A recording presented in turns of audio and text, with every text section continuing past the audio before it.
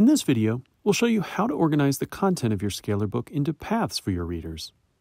Paths are very flexible and can be quite complex. This introduction will demonstrate the basics of creating a path. We'll also learn how to create a table of contents and understand the basics of tags as a nonlinear method of navigating content in a Scalar book. Paths are the way that you are going to give your audience a roadmap through your content. This is where you're going to exercise your organization. There are two types of organizational tools in Scalar. And I'll just say that the first one, which there was a question about earlier, was about tags. I'm just going to talk about that really quickly, and then we're going to go into paths. So tags offer non-linear access to your content. And you can't really do much with tags until you have a lot of content. So it's really dependent upon having content. So this is a page that is a tag, and I have tagged all of the images that we have in the site here that are in color. So I have brought in a way for people to go to content without being marched through in a specific order, without dictating an order. You can go anywhere you want and look at the media that I've organized by a keyword or a concept, a theme. These are the colorful prints. So tagging you would use in the same way you would use tags in any other application. You're trying to link content by some concept or theme. And then what Scalar allows you to do with those tags is also to visualize them.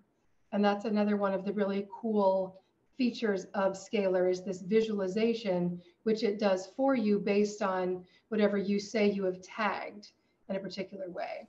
So you can experiment with tagging your media and seeing how that affects your navigation, right? So that is one way to sort of organize content, is by tags. But the predominant way that you're going to be organizing your content is through paths that will help people figure out where to go and how to get there. Okay. And so a path is a page that you are giving directions to. So I'm going to choose a page I created earlier.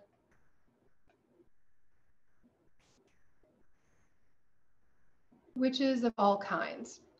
All right. And I am going to edit this page, and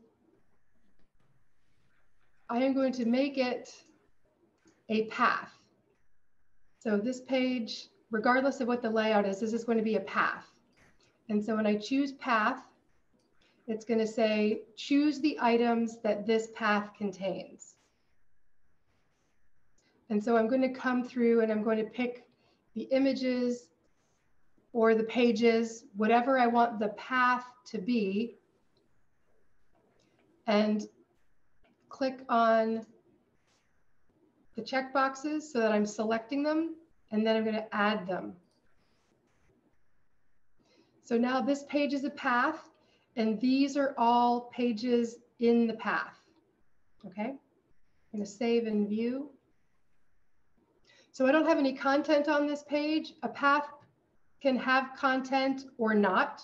It's completely up to you.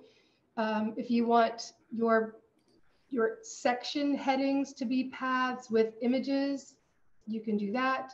But this is basically showing people this is where you're going to go. And it always numbers the path parts, and it always says contents. And it starts with the first thing in the path. And then it takes me to the next thing in the path. And again, to the next thing in the path. Okay. And now it's taking me to the annotation because I'm on that page. So the first thing you have to do in your book is determine how you're going to get your readers started, right? This is the first most important path you're going to create, is from your home page. This needs to be a path that takes your reader somewhere. And you can either start with an introduction, or you can go to a table of contents. In this case, I'm going to start with an introduction. So I have a page called Introduction. I'm going to save and view. And so now my home page is now a path that tells the reader to begin with the introduction. Okay, does that make sense? So I gave them somewhere to go, right? So every Scalar book comes with a built-in table of contents. It's always in the upper left-hand corner. It always has a home page, and it always has an index, which it builds automatically. You get to decide what goes into the table of contents. You are in charge of what goes in here. So I'm going to go back to my dashboard. And this time, instead of working in the content area, under properties for the book, you'll see that there is a table of contents section, and you can add items here. And you can literally put anything you want into the table of contents. So I'm going to put in my introduction, and I'm going to put in the path that I started, and I'll just add those, and I'll just add another page or two. Just to have. So now I can see on the Properties tab, my table of contents area has items. And I can change the order of these by dragging and dropping into whatever order I want. And I can add additional items here if I want to. So now if I save and return to book, when I come to the menu, my table of contents now has those things that I said had to be in it. Okay. Does that make sense? So my introduction doesn't go anywhere at the moment. So I would have to decide what is the path following the introduction, right? So you have options for creating your paths.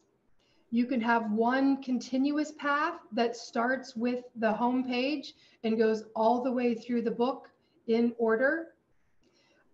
I think it makes a lot of sense to do nested paths where you have sections or chapters or groupings of content that you want to give people access to, and that will allow you to create other paths that are not necessarily linear, marching from one page to the next to the next.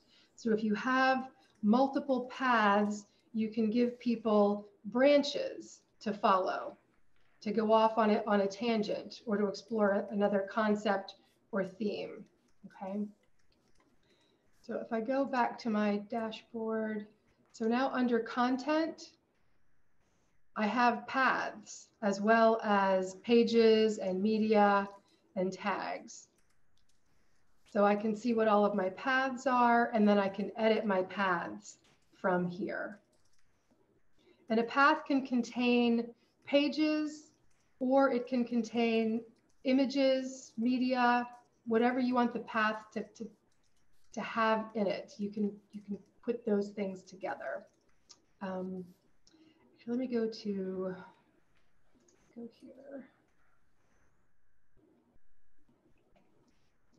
So if I look at this page, it's now showing me that it is in a relationship. And it's in a path relationship.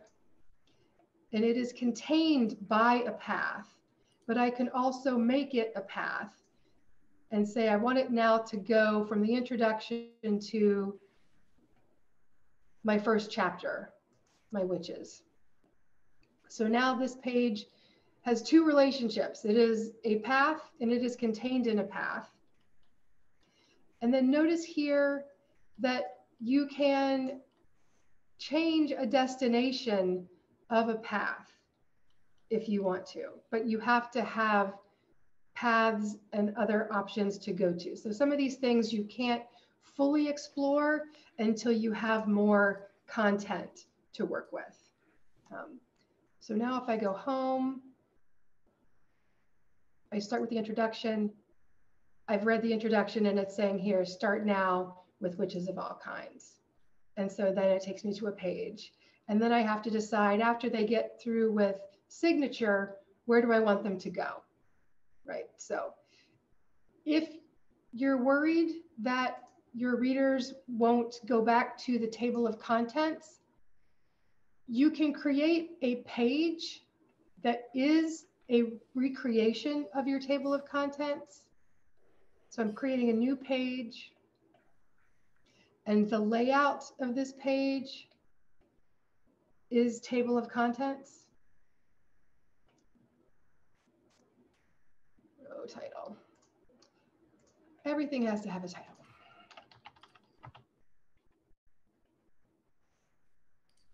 So now I have a page that represents the full table of contents. And if I wanted to, I could insert this at the end of the path for every chapter if I wanted to, so that people knew they could go back to the table of contents, or they could just go back if they wanted to. So you have a lot of choices when you're creating paths.